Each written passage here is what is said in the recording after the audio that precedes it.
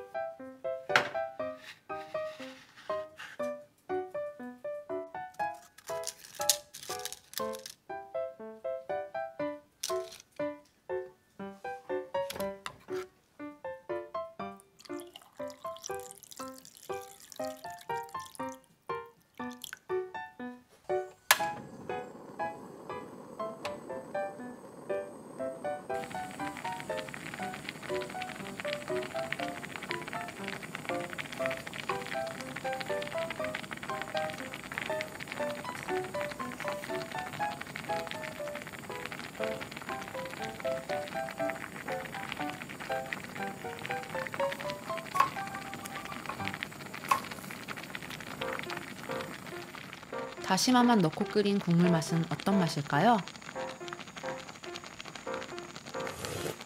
우와, 간도 따로 안 했는데 깔끔하고 담백한 맛입니다. 그래도 난 꼭 간을 해야겠다 하시면 새우젓이나 명란젓을 넣는 걸 추천드려요.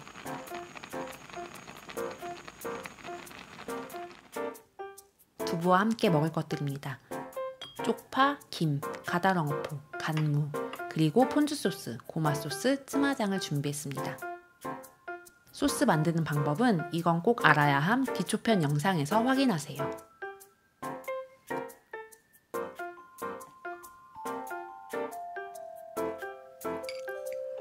우와, 진짜 맛있어.